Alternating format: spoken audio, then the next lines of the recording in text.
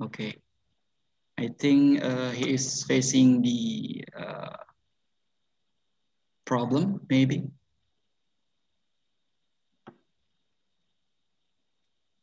Halo, Assalamualaikum Pak Bambang. There is technical problem, maybe. Okay.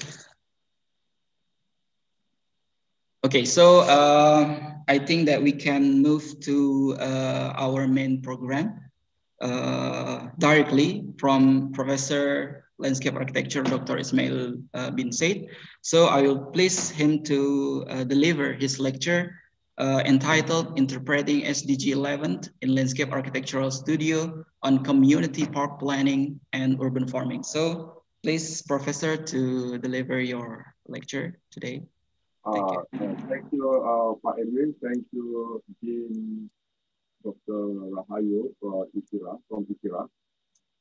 I'm much delighted to share the knowledge from my students who has done a studio program last semester with two of other colleagues of mine in the studio called Landscape Architecture Studio on park planning and urban farming. So this lecture is a selling session in which that I like to impart on the importance of park planning and urban farming, in which that landscape architects able to bring it at a more distant, further distance from other disciplines related to architecture and urban planning. So we're going to stand tall on park planning and urban farming. Okay, this picture that I showed is one of the sites on which that is happening in my city, Johor Bahru. Johor Bahru is the most southern city in Peninsular Malaysia next to Singapore, for which that we look at the expansion of city at a very fast rate. And therefore, urban parks, open spaces, alone are a major concern in the city needs development. Therefore, we, from with two other colleagues of mine, Dr. Lee Yok Lai and Suradia and me, we combined efforts to teach 36 students in the studio of last semester and no. Okay, for Yora Mutiara, please turn off your microphone. So therefore, we like to share this experience of 36 students. Out of 36, 4 of them are Indonesian students, one in Jakarta, one in Malang, one in Aceh, the other one is in Surabaya. All right. So now let me share this project. So therefore, the title is How Do We Interpret SDG 11 into our studio? I'd like first to bring you to the whiteboard.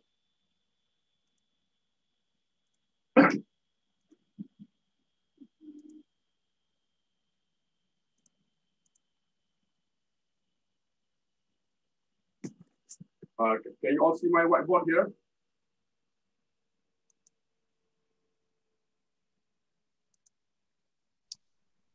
Yes, Prof. Yeah. So the SDG 11 is about sustainable cities and communities. Why does cities is of a big concern in Southeast Asia, in Asian nations? The reason is simply because we are expanding fast. In Malaysia, more than 71% of the population of Malaysians are living in cities. Out of that, 38% of them are children. Therefore, as a landscape architect, in relative to architecture, engineering, and urban planner, urban designer, right?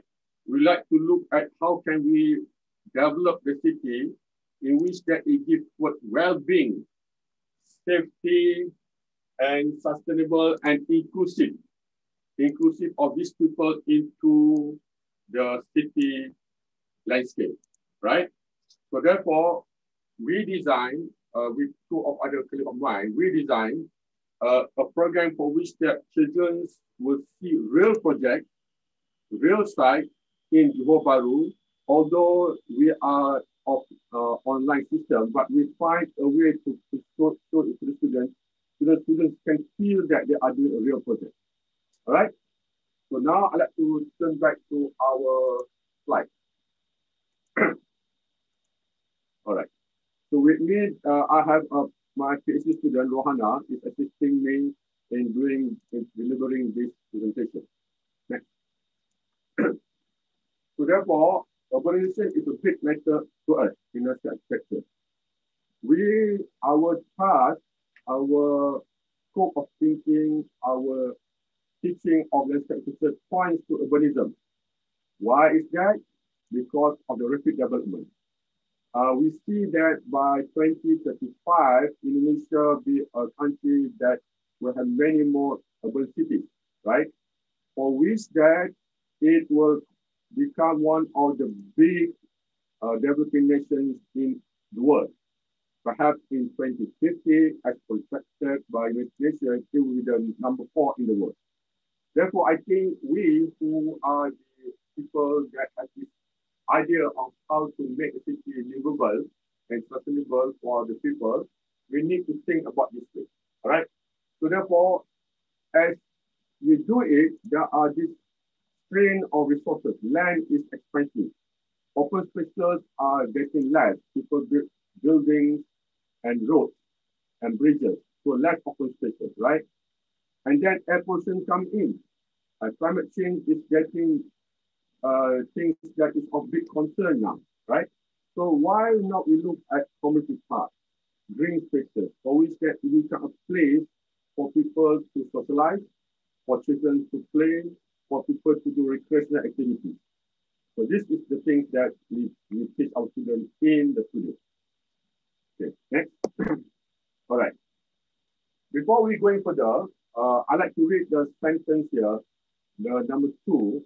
It involves investment in public transport, creating green public spaces. So here in SDG 11, we as landscape architects, we are the ones who stand tall, stand above the crowd on making cities and human settlement inclusive, safe, resilient, and sustainable. So today, let's focus on just one matter, green public spaces. All right?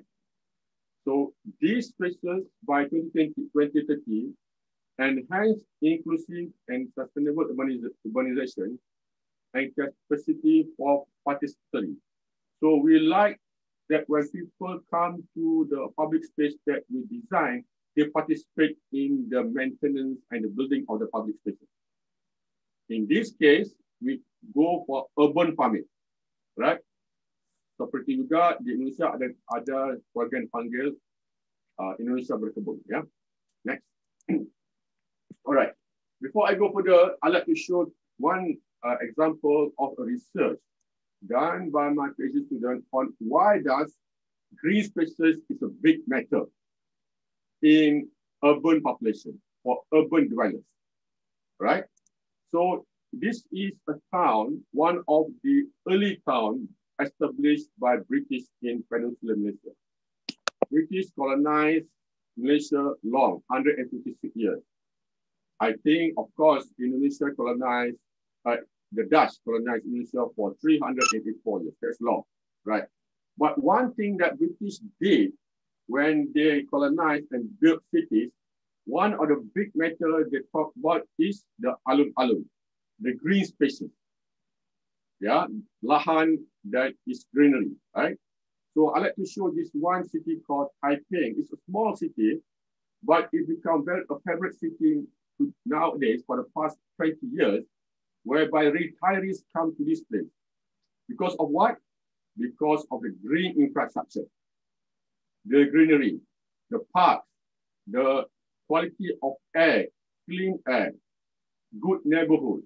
So let me illustrate using this.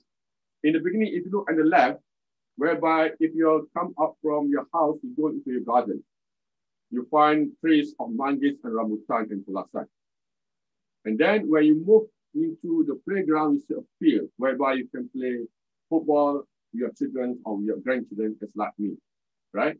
Then as you move into the town, along the streets, there are trees, shade trees, for which that lower the temperature of the thermal comfort of the town.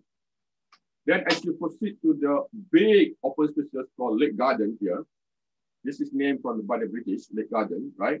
We have large area whereby we have lakes, animals, chippies, squirrels, and so forth, right?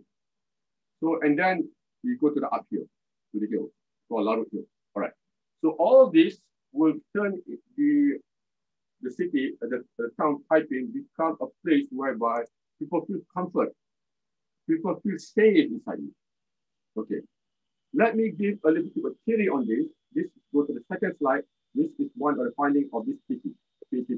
Okay, for a city found by Dr. Mazlina that for it to be an inclusive and safe that points to the well-being, the greenery should have at least three properties.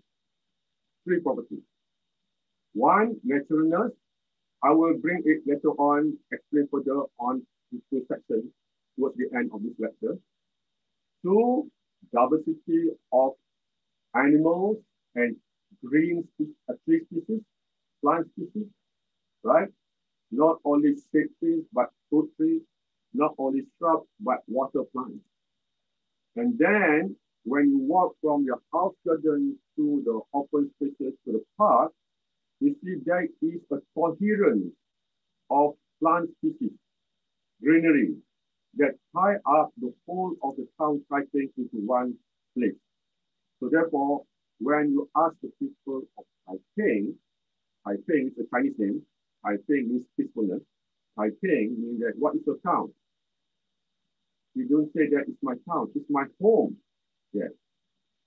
So the greenness of the city of Taiping points to that people feel that it's my home. It's not just my house. It's my place. It's not just my space. Right. From this theoretical framework, I like now to show the project that's done by my students. Next. All right. First of all, one of the parameters that we teach our students in this class that we are going to go for target 11.7. Under the SDG 11, there are many, right? So one of it is 11.7. What is it? Allow the urban citizens, urban dwellers to access safe, inclusive, and accessible green and public spaces. This is where the estate architecture comes into the role, right? Green and public spaces. Design it for which that people can access easily and that is safe.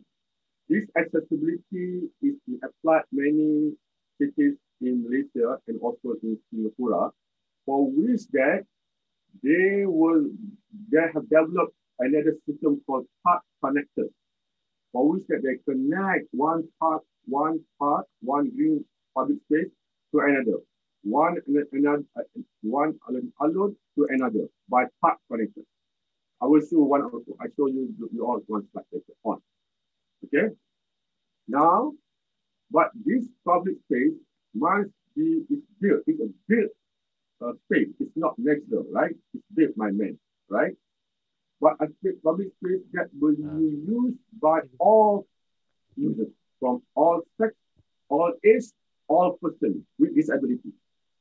So we want to see that there's no separation between ethnic or between age or between male and female. If we go for shared property, right? Next. Okay. So therefore, we ask this question when we design this program. How does the architecture student contribute to achieve sustainable development goals? Because in many of the company now, also municipality, they're always concerned of this SDG 11. All right. So therefore, we were looking at two criteria. One we call urban farming, the other we call urban park, right? So now we're going to merge this into one site in Johor Bahru. I'm going to show the site later on. It is a river. We call it Sungai Buntan. Sungai Buntan, right? But in order for our students to get grasp it, we call invited speakers who have designed urban farms in cities, such as in Iskandar Puteri, such as in Petaling Jaya, and in Kuala Lumpur, and also in Singapore, right? So these are the examples of lectures that we give. We invite their expert, landscape architects, urban designers to give lectures to our students, about 4 of them, right? And then next, okay. Example here, this is where in Iskandar Puteri. Iskandar Puteri is a new city started in 2006, 15 years ago. It's a city next to Johor Bahru, in Johor, right? Next to my city now. But it's a modern city. Therefore, they started with this. One of the things that the concern is to have these green spaces more than 10% as assigned by the urban planner. We want it as much as what happened in Putrajaya, which is 38%. That's big amount of greenery, right? So therefore, they planned this. One of it is that they introduce park connectors, meaning that when you cycle and when you walk along a street, you go to another park. Then you walk again, cycle along street. That is a park connector. Then you go to a padang, or you go to alun-alun. Then you go back to your home garden. Right? Okay, next. So therefore, to construct this, we segment our studio into 4 segments. First, it's about promotion of SDG. Tell what is SDG, purpose of activity, right? Lecture, as I said just now, right? Then we go to a site. We go to municipality of Johor Bahru. We went to see the landscape architect from the commission of the Wali Kota, that we like to have a site, a real site, for which that we can turn a project, the project become our student laboratory, right? So we got it, okay? But before that, we must teach students what are the vocabulary that link to this SDG 11, which is about making cities a human settlement. So there are many vocabularies. I'm going to show you later on, right? Then the next stage is when you design it, we look at the project, it's a river park project. How does it link to other open spaces in the city of Johor Bahru? Then in the final stage, we allow our students to design it. But then how they will also impart on them, how do we want to make this sustainable? Okay, so they have to design programs for which that urban dwellers, urban citizens, able to come and participate into the part that they design. Okay, next. So these are the stages. Okay, from stage 1, which is just understanding vocabulary, then we go synthesis ideas, then conceptual ideas. We met it when we went to the site, then we put into the idea into master plan, then detailed area plan. Okay, all right? So, but here, one of the umbrella, the big picture, we go for this. Primitive park design involves people. It requires space. It designs a space that fulfills the people's function, and it fits to the environment, towards sustainable environment. So we have 4 words here: people, space, function, environment. So all these must be taught consecutively, must be taught at once, right? You cannot separate them when we teach our students, so that students think this at one time: people, space, function, environment. Okay, So you see that when we design it, a lot of them we show this layer by layer. There are 4 layers. The final is the master plan. And inside the master plan, there are detailed area plan. I'm going to show later. In the SDG 11, as stipulated by United Nations, there are these indicators. How do you want to reach SDG 11? We look at 3 indicators. One is environment and health. Yeah, when we design parks, when we design gardens, we look at how does this contribute well-being of the citizen, right? Of the urban dwellers, residents. Then how does it generate economy? Then how does it become a place for people to play and socialize? So these indicators on the left column, yeah, environment and health, economic, and society are the main pillars. But under that, under environment alone, there are many attributes. There are 11 here. So example here, ecological benefits that I highlighted in red, park connectors. But one thing that I'm going to emphasize on is farming, number 5, and number 6, natural learning for children. That I will illustrate in the section later on, right? Okay. Under economics, we talk about our food supply, then also park amenities, right? Under sociality, we talk about how people, when they visit the park, how they are connected. Does it lead to social cohesion? Okay. And when the park is changed, not only just trees, but fruit trees, it becomes a dusun, a kebun, right? Kebun buah-buahan, orchard. How can it be a place that children can play in? It becomes children playground. So these are the things that we deliver to the students, give the input to them before they execute the project. Okay. Vocabulary is important in teaching students. Therefore, there are many vocabularies. Out of 36, we 36 students. Each student has their own vocabulary. So we go and find from the literature, especially from journals, what are the vocabulary related to community park and urban farming. For example, here, this is one example assignment by one of our students. She is looking at urban farming. So it takes her 3 weeks to find on her own what is the definition of urban farming that relates to sustainable cities and communities. All right? This is one thing that students have to do on their own. This is individual project. Okay? Another student do it differently. She looked at it into a Venn diagram whereby the center is SDG 11. But there are 3 main factors, as mentioned in the SDG 11 by United Nations: environment, social, economy. Right. Under the social, it promotes personal well-being. Example, right? Under the environment, it will add biodiversity.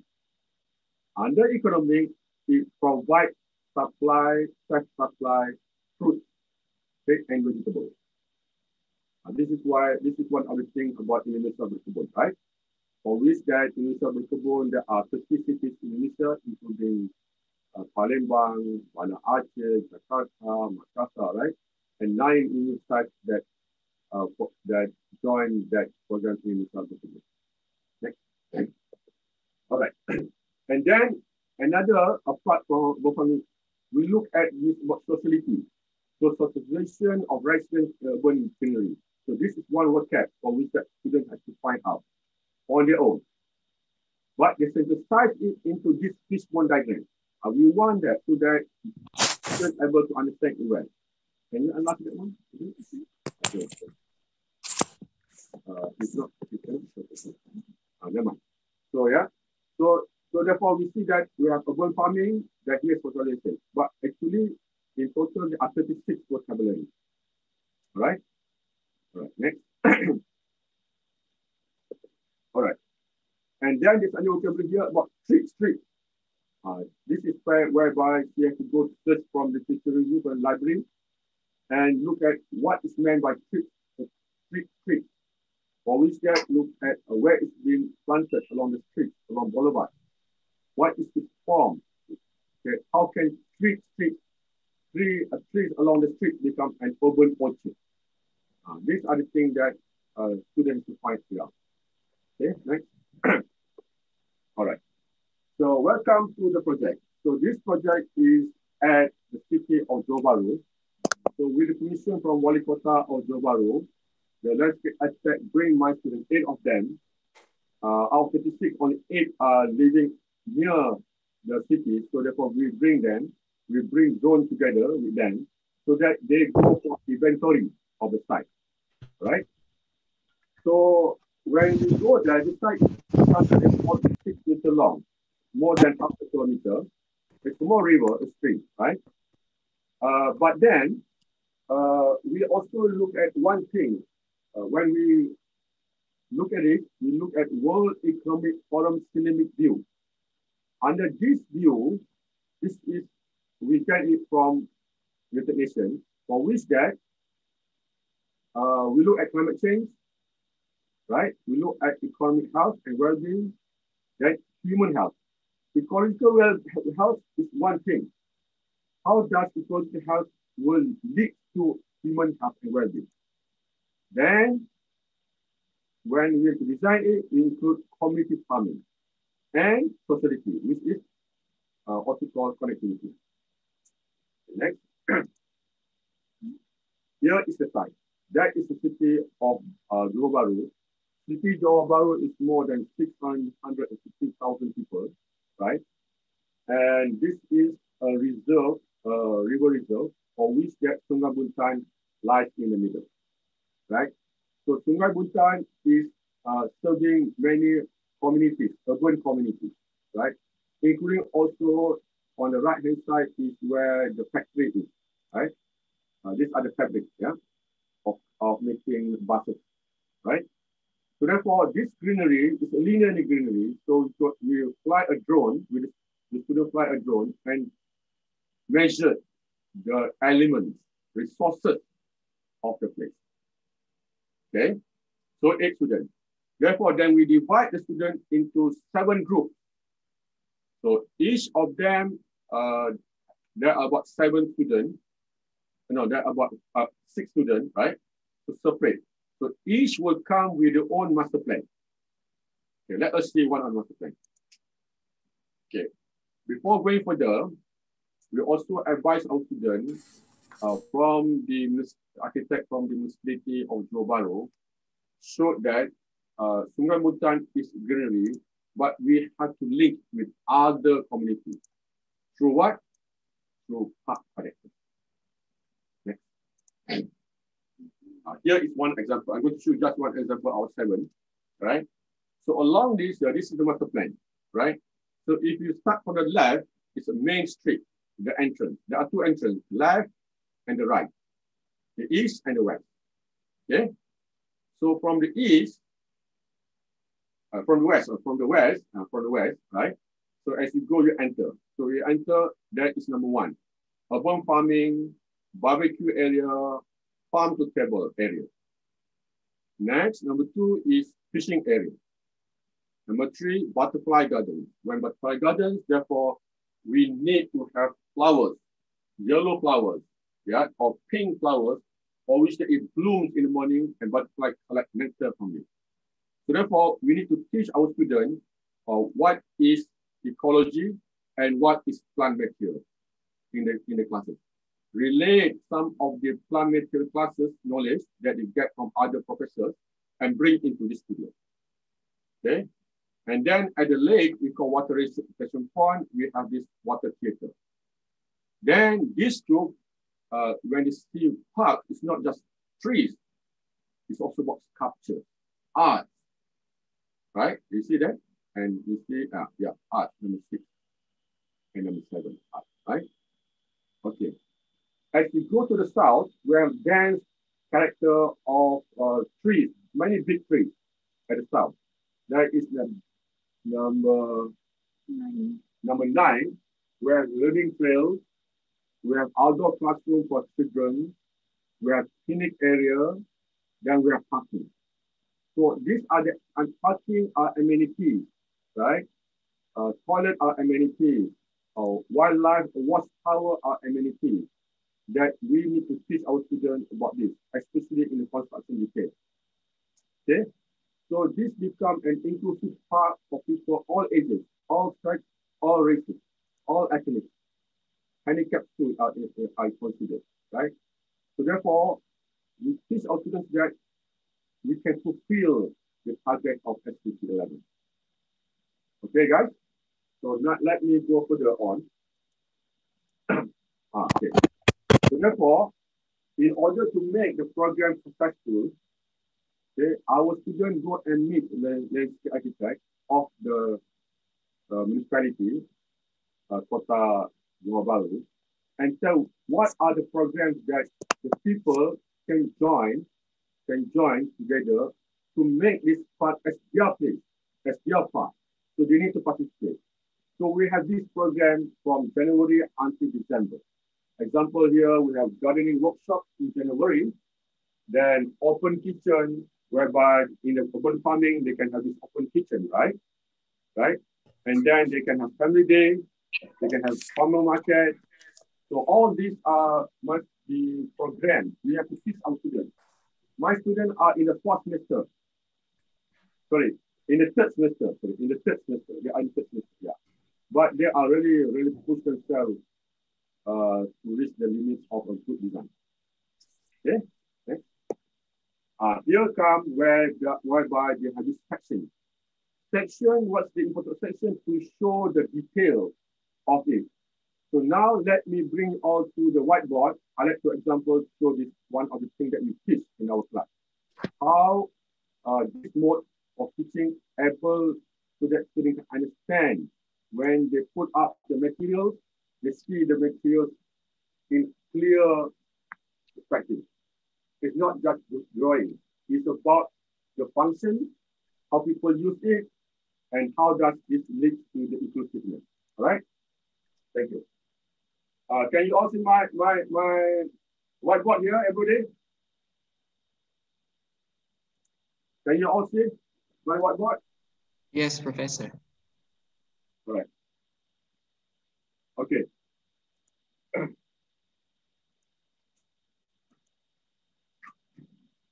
Okay.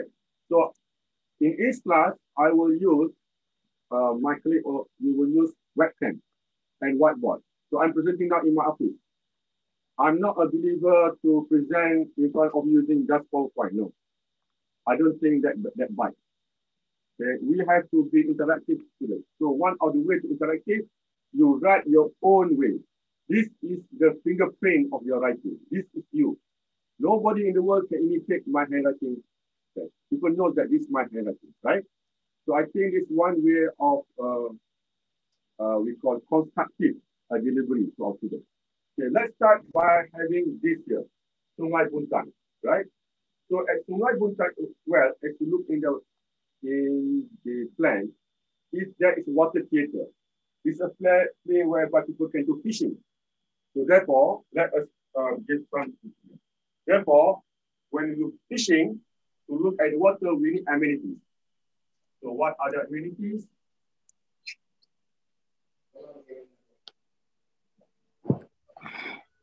So we need a fishing deck.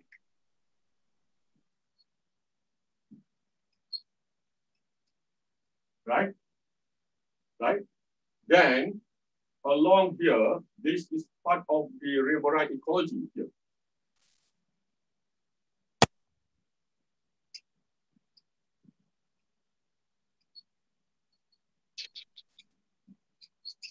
Okay. What are the riverine ecosystem? The plants, guys, the plants that grow here need lots of water. Yeah, the plants that grow here need tons of water, lots of water. Therefore, we cannot bring plants who are in the hill, bring in here. We must shift it.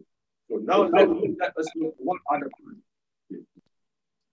As you see from here, these are the plants from here. These are nerung. In bahasa Indonesia, rumput segitiga, ya.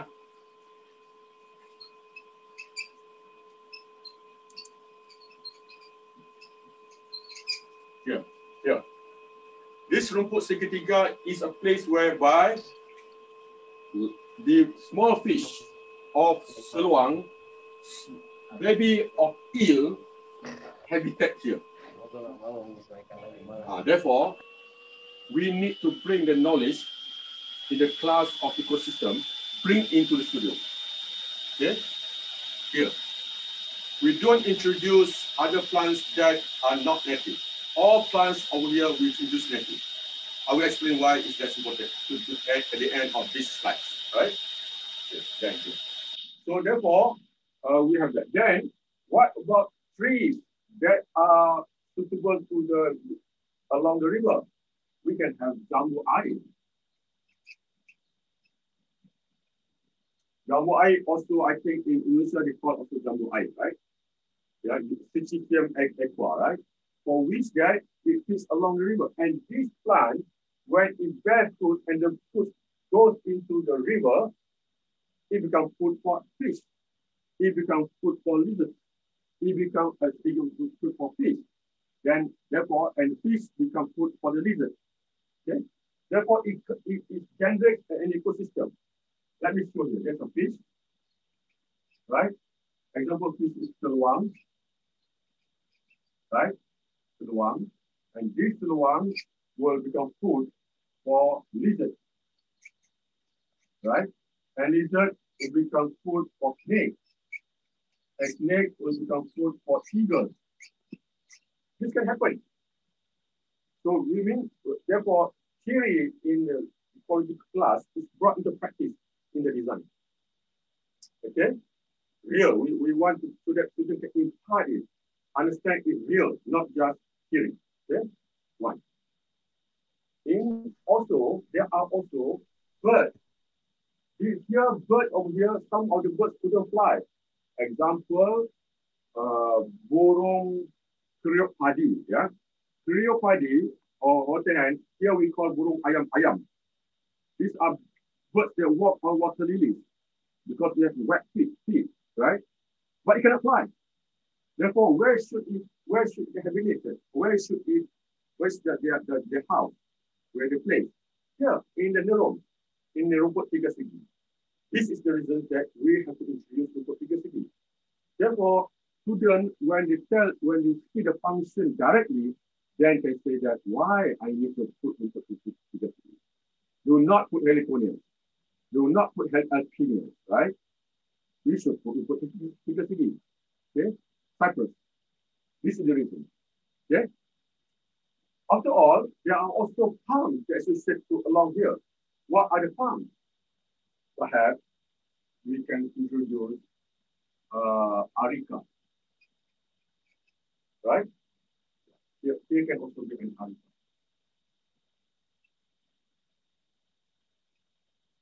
Okay? All right. So that comes to the along the river. So this is where the river ecology ecosystem happens. Then let us move to this side. When we move to this side, we have big trees.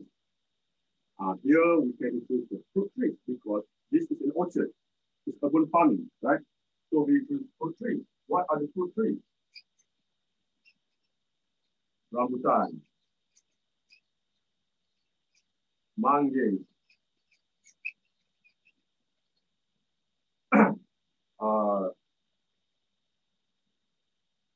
candy, mercury.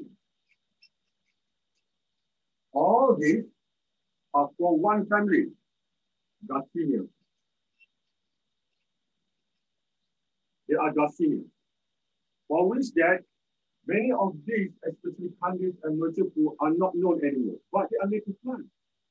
Therefore, as a landscape architect, you need to teach the public, bring it now into the city, and teach the children especially that we have this native plant. It's not known anymore.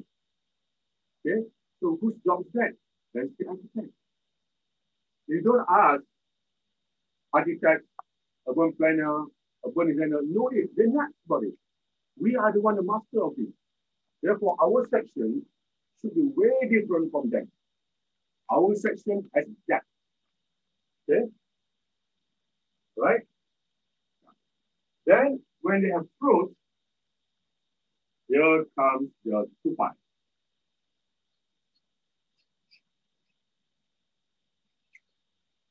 The tupis. Why called tupis? It's a Latin name. Now, where is it derived?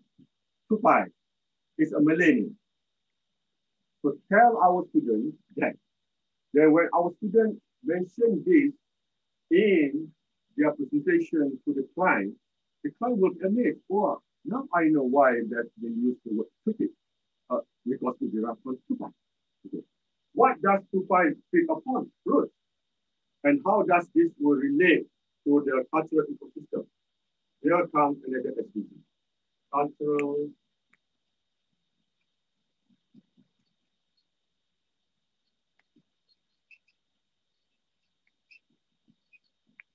when people go to the park, they do recreation, right? So cultural ecosystem is what is recreation. When a teacher brings some of the children to learn about ecology, to learn about biology in this park, they have to come early in the morning to see the squirrel. Why?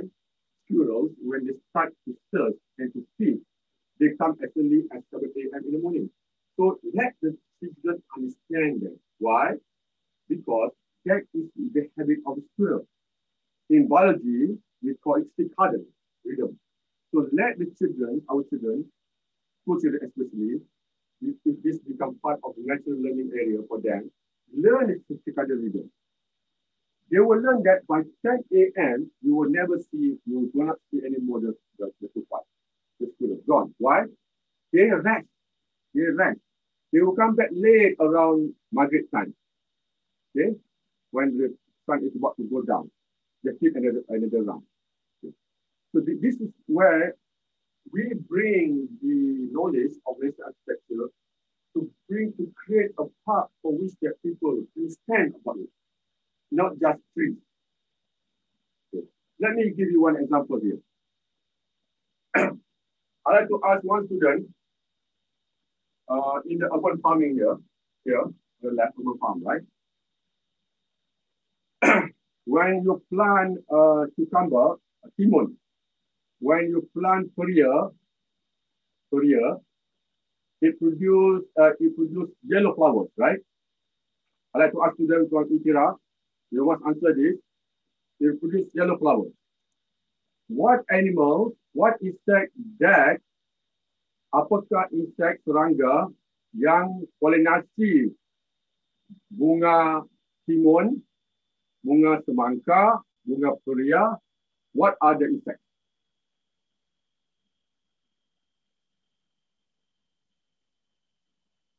Come on. Apa serangganya? You understand? Edwin, kamu boleh bahasa Indonesia kepada mereka tanya semula?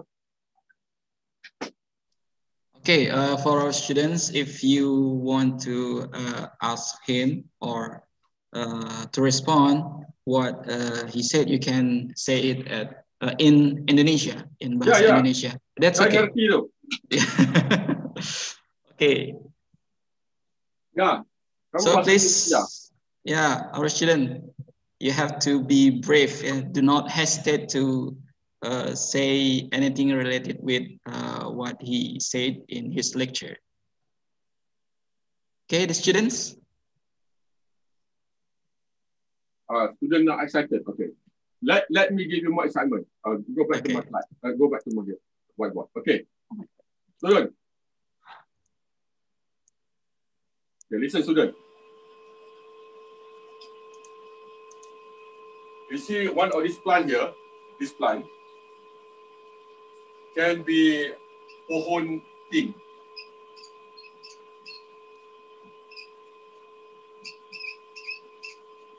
Do you know tin? Ficus. Do you know it? Oh, ficus. No? Do you all know it? If you say no, I'm going to show it now. Yes, no. Student, please. Come on, students. Student, if I go to Itira, perhaps in November and perhaps the end of this year. December this year, Okay. When the border opens, if you silence in my class, I will bang you. Please, okay, come please on. answer. Fernando, is it? Do you know what is a team? If you don't know, I'm going to show you now. No, sir. Okay, thank you. This is the lead. I got it just outside my office because I planted this 34 years ago. All right. But the interesting is this. What is it? Buah. Buah ya. Okay. Ya, buah ya. Tetapi jawapan kamu salah. Kenapa? Ini bukan buah. Ini bunga. Ini bukan buah, ini bunga. Kamu mau percaya, saya tunjuk kamu sekarang ya. I'm going to cut it. Saya guna ini pisau ini untuk potong half ya. Look at it. There you are. You see? You see this? Yes, Professor. Inside this is the flower of tea. There are more than 2,000 species of tea in the world. In Sumatra and Peninsular Malaysia, we have more than 150 of tea. Ficus, ara, in Malaysia called ARA, ara, yeah? This is the flower. Now comes to the knowledge. If you are a landscape architect, you build this path and you plant the thing, and you become a teacher to then to tell the marvelous of this fruit. It's not a fruit, it's called pseudocalyx.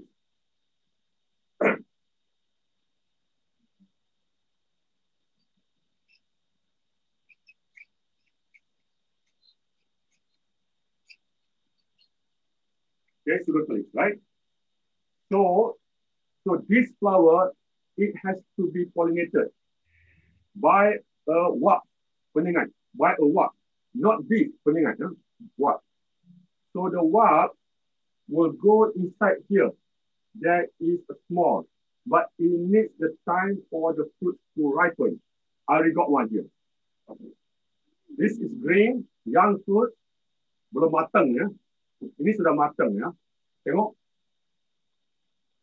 Tapi apa saya buka tadi, saya belah dia, tapi tak ada inseknya lagi. Belum. The insect will go here, the mother insect, the wasp, before she enter the aperture, ada satu tunnel sini ya. Okay. Dia will enter, lose its wing. Maksudnya lepas ini, dia tidak boleh pulang. Itu hari terakhir untuk dia hidup. Then it lay eggs inside here.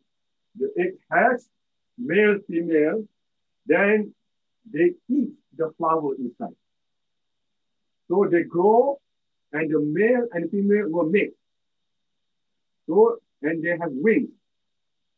But only the female able to exit from this. Yeah. And then you go to the flower. Okay. Therefore, this relationship between the king and the wasp is an important relationship. Why? This is called interspecies relationship.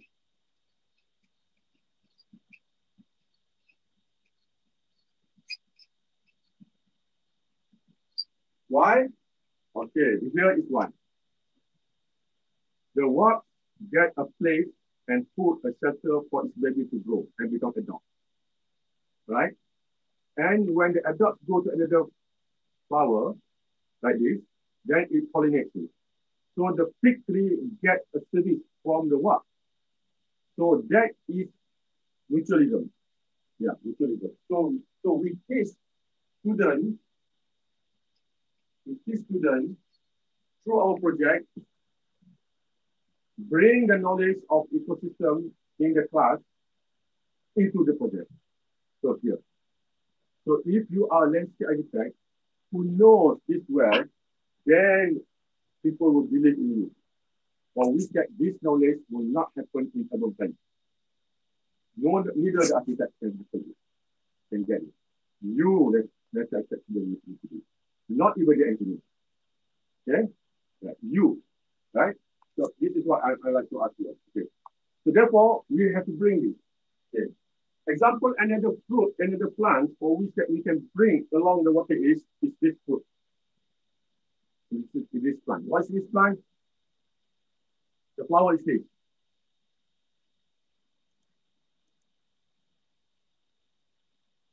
Anybody? Muhammad, Novia, Alia, Kamsa, Petrus, Sergio Firdaus. What plant is this? Enda. Pinus, sir. What is it? Yeah. So this plant needs a lot of water. Therefore, it should be along here.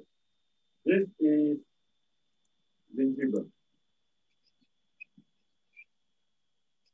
But you see, when you want to tell about plants to others, you as a landscape architect, you must tell its property. Therefore, one of its property here, for which that when look guys, look. Right? And the water is fragrant. Yes. So therefore, when my student present to the client, they say, wow, I understand now. The water is fragrant. That is why this plant, instead of just gingiber, we call it aromaticum. Yeah, aroma. Correct? Right? Yes, no?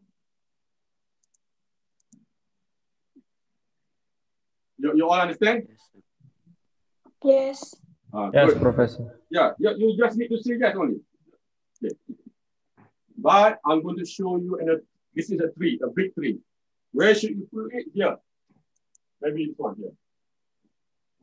This is in Malay called kapur. It's a big tree. But same as that is also aromatic. Okay. But I need to crush it again. Wow. The smell is aromatic. Therefore, here the name is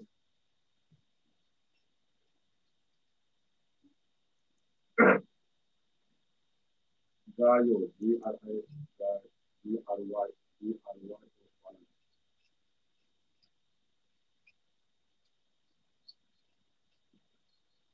Yeah. Gayo balong aromatica. Right?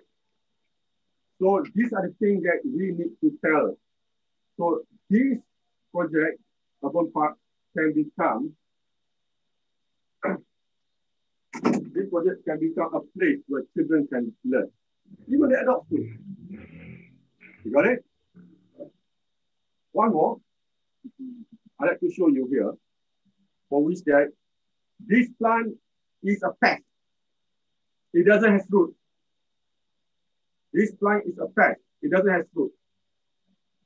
So the interspecies relationship, this is a parasite. What is it? It grows on other trees. This one grows on Michelia, on Cempaka. Benalu, sir. What is it? Benalu, Professor. Say it again. Benalu. Benaru. Oh, you call it Benaru. Here, thank you. Nice. We call here the Dalu. The salix. Yeah. Yeah. This one, it grows on trees. So it becomes a pest to the farmers. But the ecosystem, it controls the population of other trees. You see? Ecosystem is always funny sometimes. To the farmers, it hates it. But come to the ecosystem, this is a need. This is where you all as tell people why you place this tree, allow it to grow on other trees. Okay, guys, you understand? All right. So let's go back here. So therefore, over here we have many trees. So when you design it, make sure that there are trees with nice spreading form. Others conical, like pokok meninjo, ya.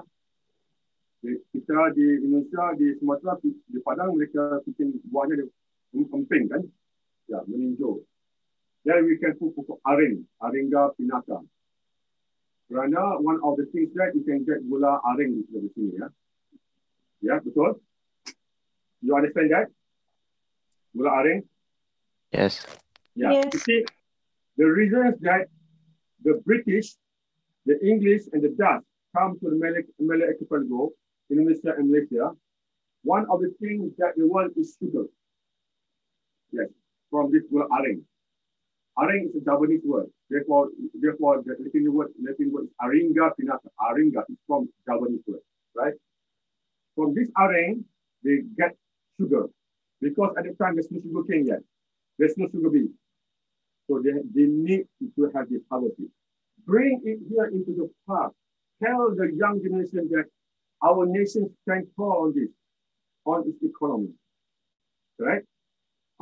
See, therefore, this section shows that how economy brings it, how does the past leads to the people participation, the harvesting. A lot of teach them how to do it. Eventually, they can get the knowledge. This is where we need to think differently from others. You understand, guys? Okay, Yes, next. sir. Let's go back to the slide.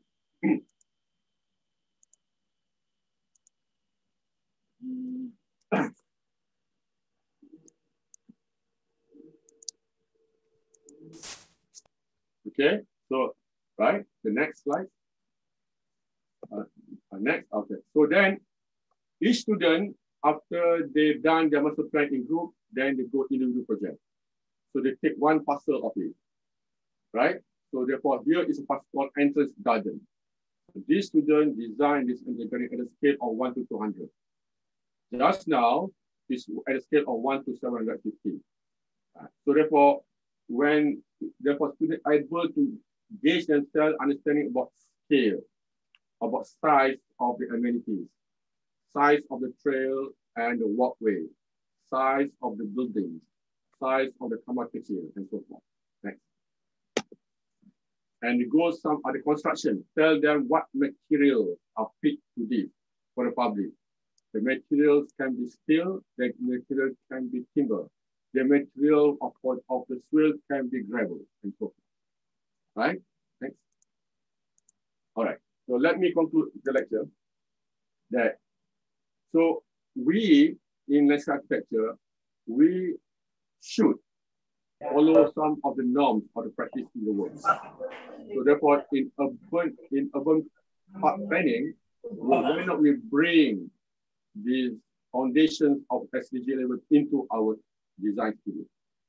Therefore, SDG 11 integrating into landscape architecture studio is an inspiration and supporting the United Nations Sustainable Development Goals.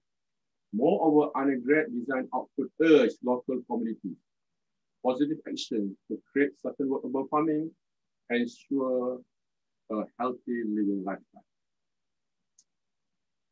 The last slide is the studio. This is my studio, right? These are the students. My students comprise of, as I said, mostly are Malaysian, but 4 are Indonesian. Okay. And then we have 56 of them, all right? Some of multi-ethnics, right? They are Muslim, they are Christian, they are Buddhist, right? They are multi-ethnic. So far, I think, although we don't see it face to face, but Alhamdulillah, we're able to impart our knowledge to them and learn it well. Therefore, I would like to just share with the docent of IKIRA that during this COVID-19, because we cannot see our students, the students cannot even smell us, we cannot even smell them, make sure that our delivery should be interactive. As you see my picture inside here, I usually use my whiteboard. I come to the office and deliver it. And I will show real examples. Yeah, I will show real proof, not from the picture, not from what I get from Uncle Google. I show real proof. Thank you guys. Now we can open for question and answer.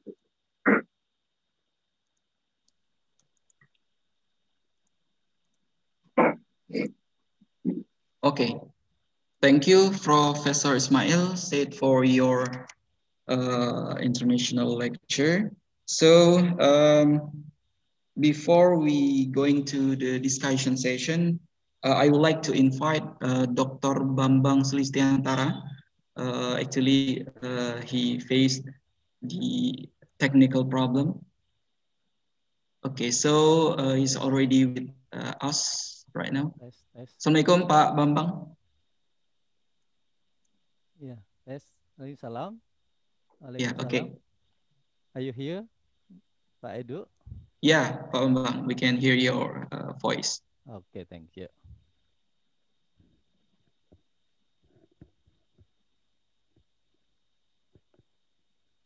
Okay. First of all, I would like to say thank you very much. Good morning, of course. Assalamualaikum.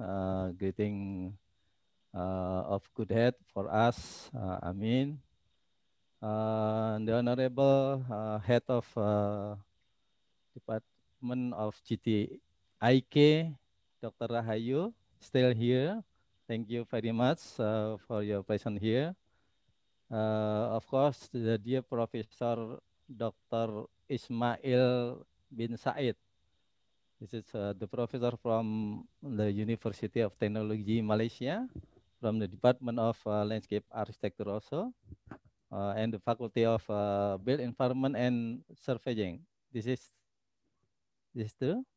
Okay, and to whom I'm proud of my colleagues, lecturers and students from the landscape architecture of the study program at ITERA. Welcome, of course, welcome to this event this morning, which is this event is eagerly awaited for a long time by all of us. Then, yeah, we call this is the Studium General, which has delivered by the Professor Ismail bin Said. As the head of study program, I'm very proud, very pleased, and grateful to Professor Ismail, who has spent his time in his the busy life. As all we know, he is a professor from the University of Technology Malaysia, who has a very broad experiences. I myself known Professor Ismail since his present at the Department of Landscape Architecture at IBB. I think this was 2008 or 2009. 2008. 2008 or 9. Yeah. And besides, I also met Professor Ismail at the event of ACLA event and Seoul in 2016. Yeah, of course. Yeah, once again, Professor Ismail has having a very broad experiences. That's why it is very important for all of us, including the landscape architecture student of ITERA, to learn from professor.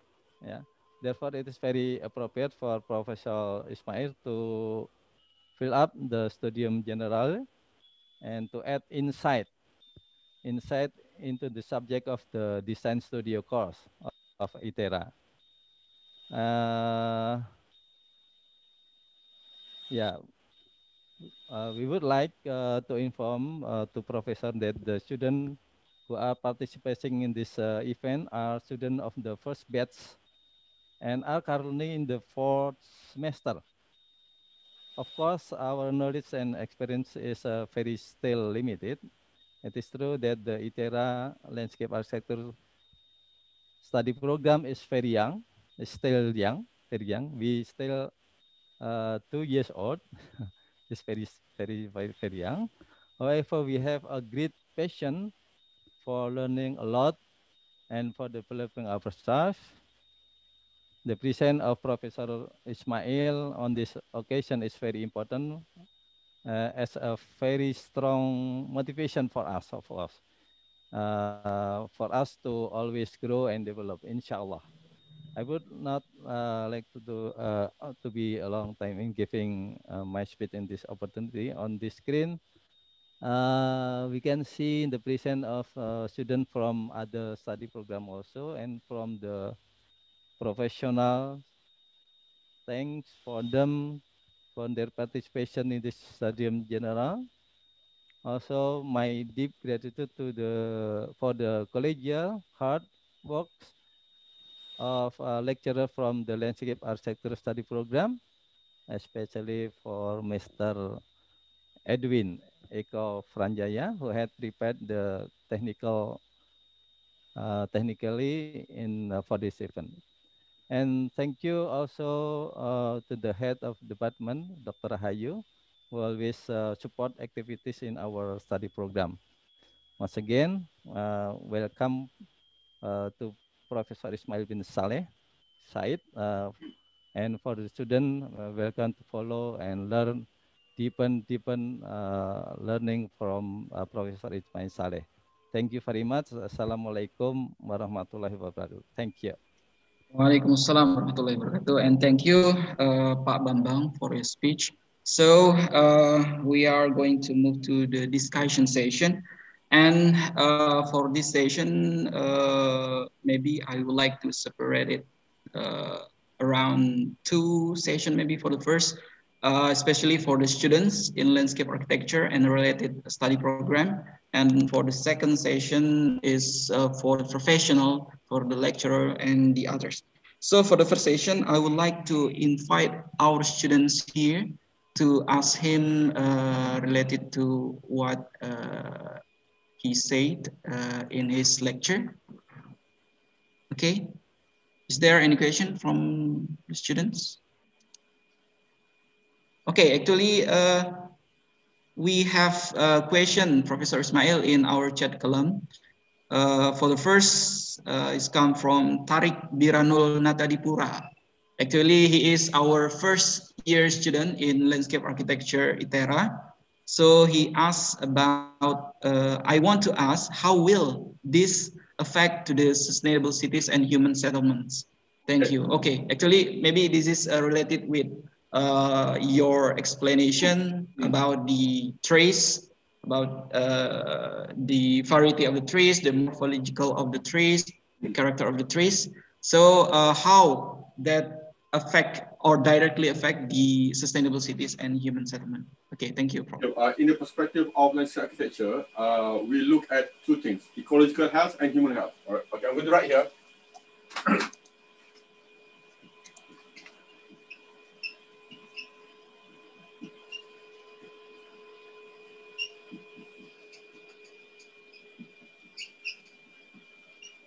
All right. On the ecological health, once we introduce native species,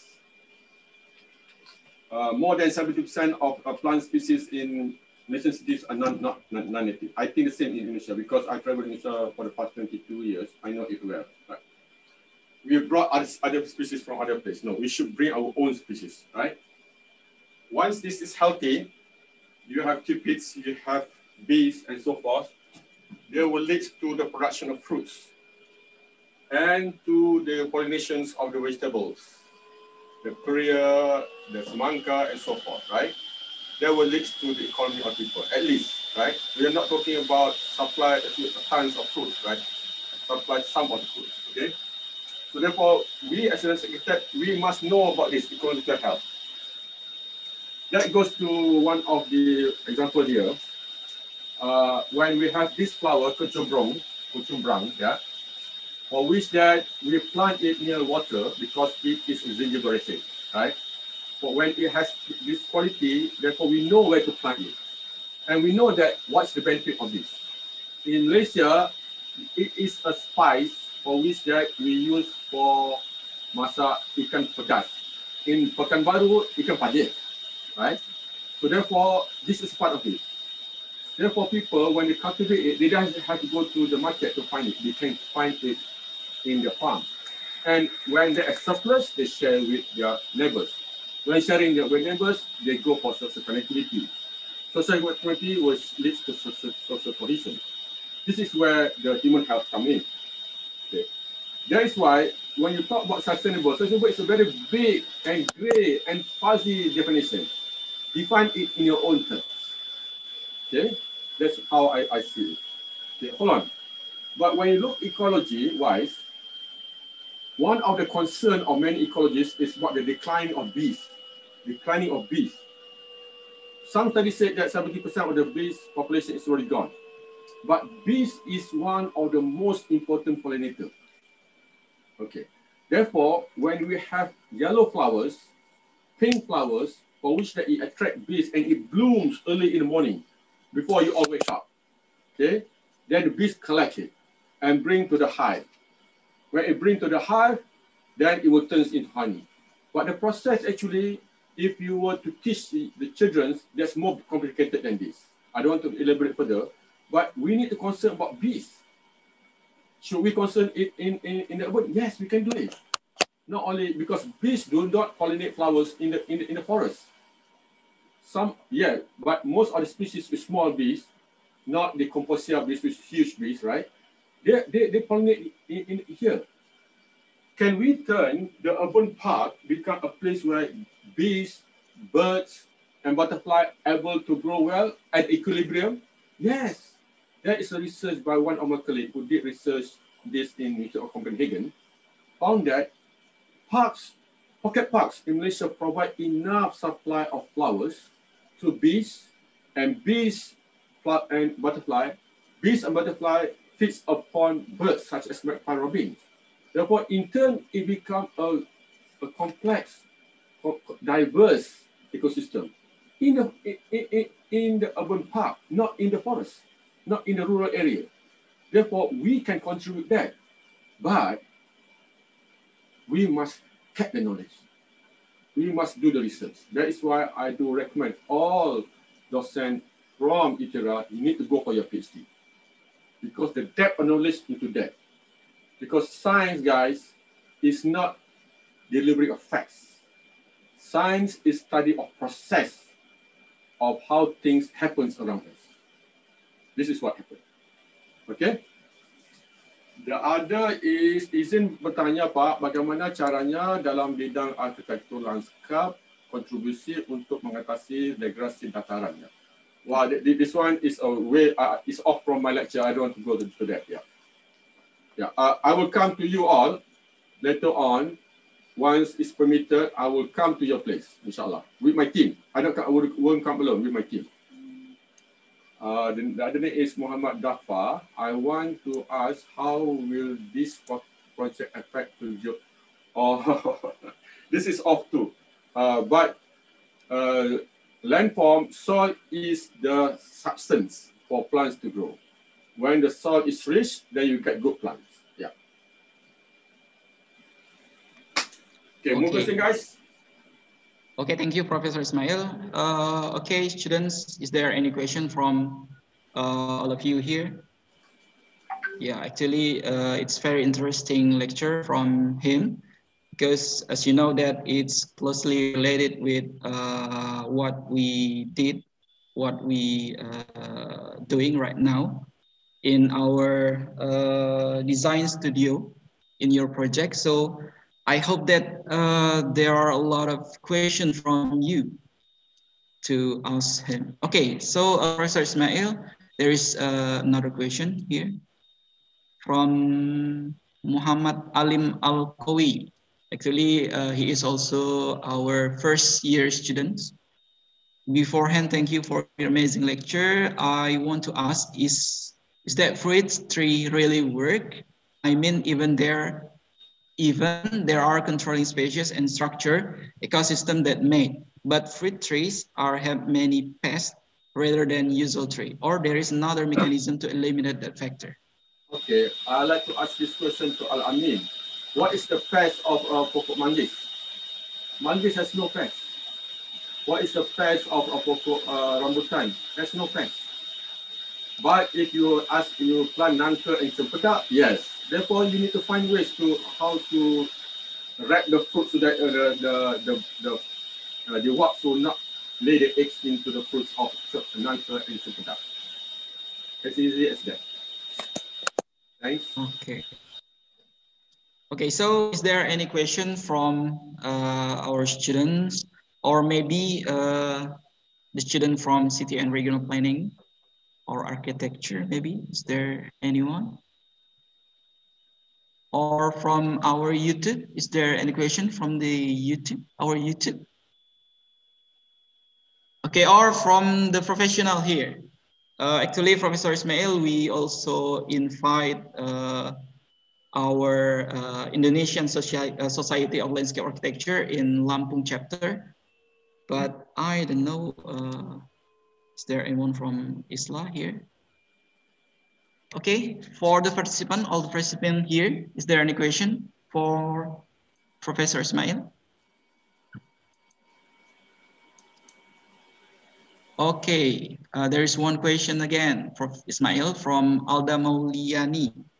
Prof, I want to ask how to manage existing standing water on the site so that it can be utilized as the potential of the site. Thank you. Standing water, I presume retention pond, right? Yeah. In Malaysia, we also have many retention ponds. So go and look at the quality of water.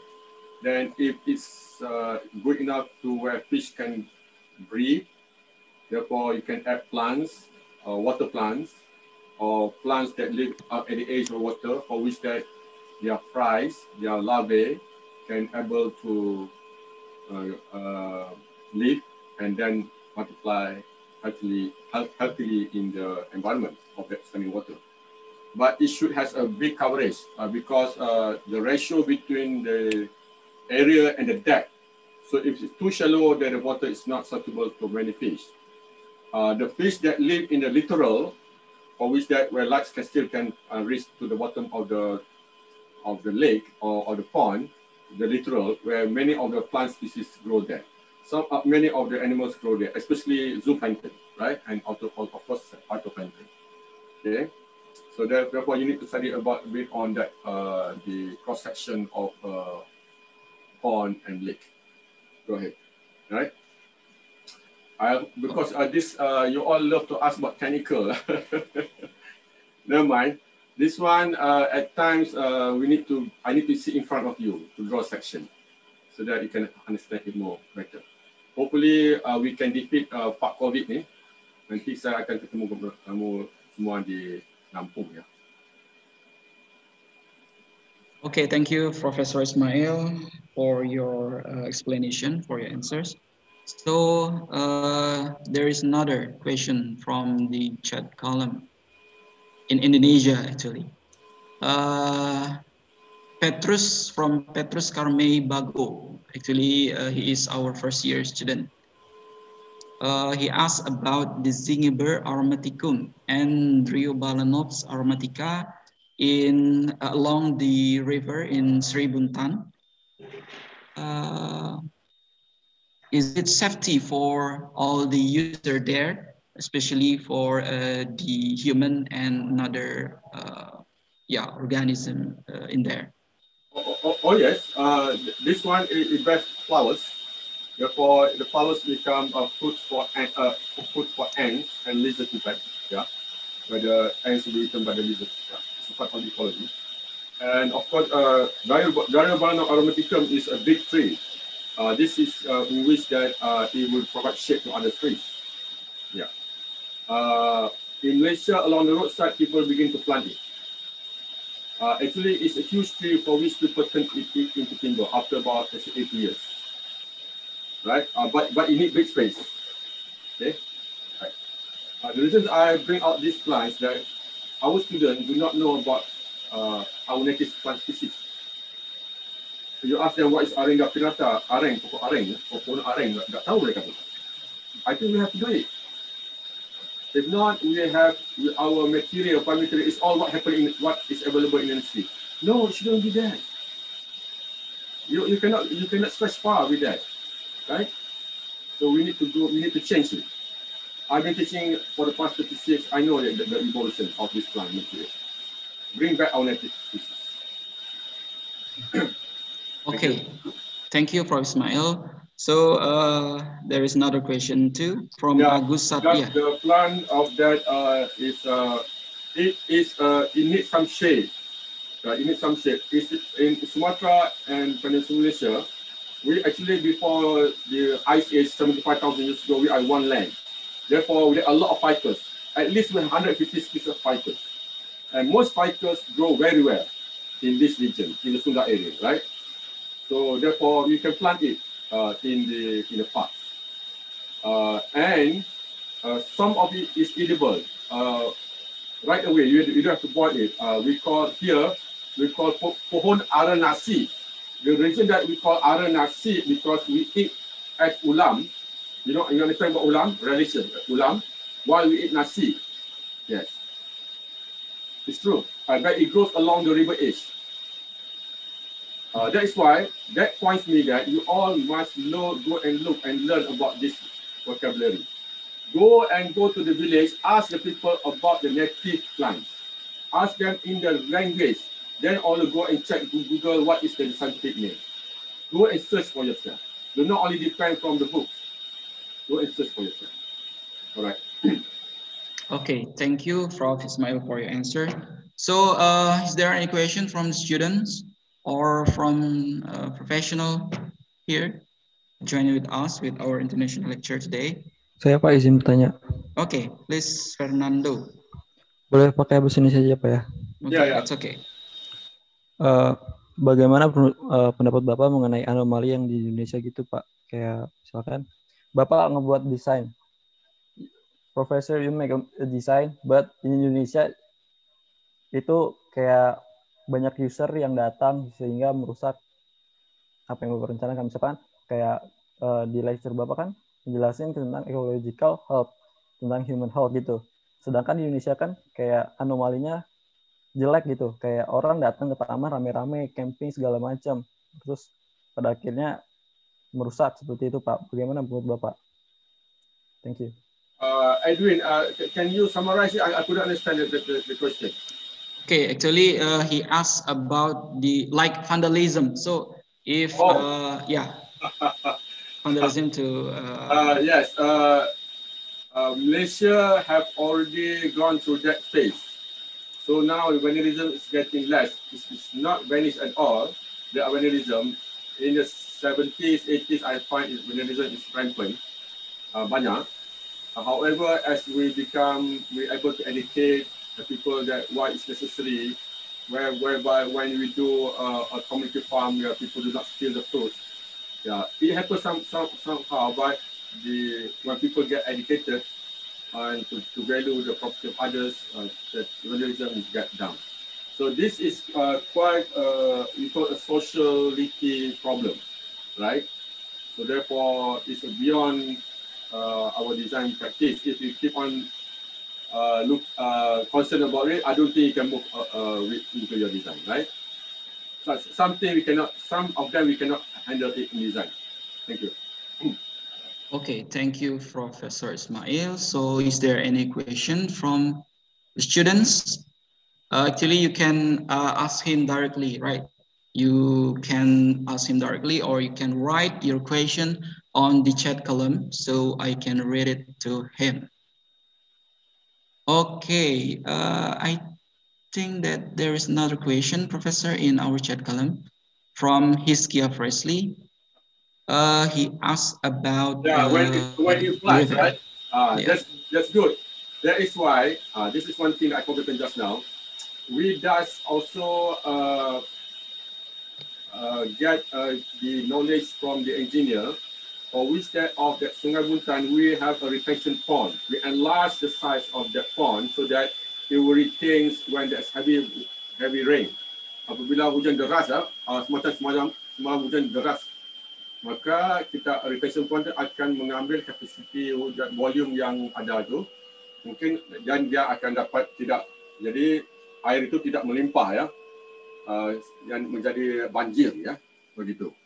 That is a good question. Therefore, when talk about sungai in Malaysia, the sungai actually is the property under the property of the Department of Irrigation, and the Department of Irrigation is an engineering work. But then we communicate with them instead of can we have the trees along the bank so that plants can grow and animals can feed upon the plants? They begin to think that way now, right?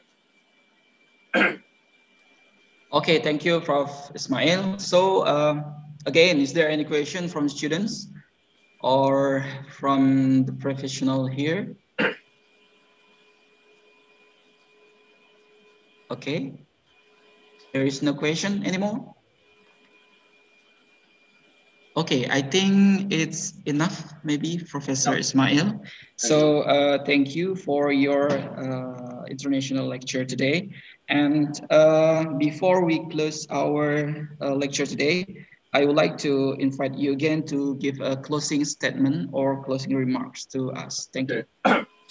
Thank you, Pak Edwin, and thank you, Ibu Dr. Rahayu, for inviting me. Actually, I have been giving this lecture to Indonesian University since 2008. My team began with Universitas Muhammadiyah Surakarta. Yesterday, my team asked me, when can we go to Lampung? So they are excited. I will bring team from the urban design team, comprised of architecture, urban planner, and landscape architecture, right? Docents from at least 4 universities in Malaysia. We like to go and contribute to workshop, 4 days workshop at your place. Hopefully, the COVID is gone, so that therefore we can get vaccine and we can travel to Lampung. So that's the wish of my team. So we hope that that wish be materialized once this lockdown is over. So I hope every student stay put into your rigor, your curiosity in looking at things, right? One thing that I like to point to students, you all must ask questions. Let me tell you one story here. There is a scientist, a physicist, for which that he won Nobel Prize in Physics. He is Professor Isoldo Izi Rabai, a Jew, who migrated from Hungary, and he got Nobel Prize in Physics in 1944. He came from a poor family, whereby his mother is illiterate, do not know to read. But his mother know the value of education. So when he came back from school, he asked Izzy, have you asked the right question to your docent, your professor? Izzy, have you asked the right question? She does not ask what grade you have, have you done your homework? Do you get A's in this subject? She doesn't do that. That turns Izzy to become a renowned scientist and won Nobel Prize. Is it better? Yes. In ASEAN, not a single person get Nobel Prize yet. In ASEAN. In Japan, yes, there are a few. In Asia, no. Don't talk, Malaysia, Indonesia, no, zero. Because we do not like to ask questions. Those who ask questions, even though your English is weak, it's okay, but you dare to ask. That is a good number one attitude. We need that. Okay, guys, thank you. Okay, thank you, Professor, for your advice and your closing statement for today's lecture. So before we close our lecture or our program today, I would like to inform all of you here, our participant here, uh, about our next lecture. So this is not the first and not the last lecture, international lecture. Actually, in the next week and in the next couple weeks, we will hold another international lecture too, related with landscape architecture, but with different speaker. Actually, the speakers are Professor Ismail Colleges. So I hope that the participant here can join with us again in the next international lecture. So that is my last statement. Thank you from me, and on behalf of Landscape Architecture Study Program and then the Faculty of Regional and Infrastructure Technology, I would like to say thank you so much for Professor Ismail. Okay, and thank you for Bu Ayu. Thank you for Pak Bambang and all the participants that joined our international lecture today. So thanks from me, and Assalamualaikum warahmatullahi wabarakatuh. Salam. Bye-bye. Thank you. Bye-bye, Professor. Bye. Thank you, Prof. Thank you, Prof. Thank you, Ismail. Bye. Thank you, Bu. Ketemu lagi ya Thank you, nanti. sir. Profesor. Ya, thank you, Profesor. Thank you, Pak Edo. Ya, Bu Ayu, sesuai dengan yang disampaikan Prof. Ismail tadi, beliau di akhir tahun ini rencananya mau datang. Jadi mungkin kita bisa kerjasama tidak hanya lanskap, tapi PWK, arsitektur juga mungkin sama. Jadi kita ada workshop bersama gitu ya Bu ya, mungkin ya. Oke, terima kasih Bu Ayu, terima kasih Pak Bambang, dan terima kasih rekan-rekan mahasiswa semuanya. Tadi dikasih nasihat ya untuk bisa lebih berani, lebih bisa berpendapat gitu ya. Oke, terima kasih. Saya tutup lagi. Assalamualaikum warahmatullahi wabarakatuh. Waalaikumsalam warahmatullahi Waalaikumsalam warahmatullahi Waalaikumsalam warahmatullahi wabarakatuh. wabarakatuh. Tadi Pak Edo ada gangguan di awalnya. Oh iya Pak Bambang. Jadi Mohon ini maaf harus juga. ganti-ganti laptop sebelah-sebelahan ini. Oh iya, mohon maaf Pak Bambang. Ini Pak Bambang. Oh sambil rapim Bu Ayu ya, mohon maaf Ya, Bu Ayu. juga sambil rabuan sekarang. Terima Ya. kasih. Mohon Terima pamit kasih. duluan. Ya, terima kasih Pak Bambang. Ya, makasih Bu Ayu. Oke, makasih teman-teman semuanya ya, mahasiswa sekalian. Insya Allah minggu depan ada lagi ya. Minggu depan ada lagi, bahkan 2 minggunya lagi, hat-trick. Ada ini ya, ada 3 kali pertemuan, tapi dengan rekan-rekan atau koleganya Prof. Ismail ya. Jadi saya harapkan teman-teman bisa join lagi. Bu Ayu, Pak Bambang juga mohon izin untuk bisa memberikan sambutan nantinya juga ya. Terima kasih Bu Ayu, terima kasih Pak Bambang. Oke.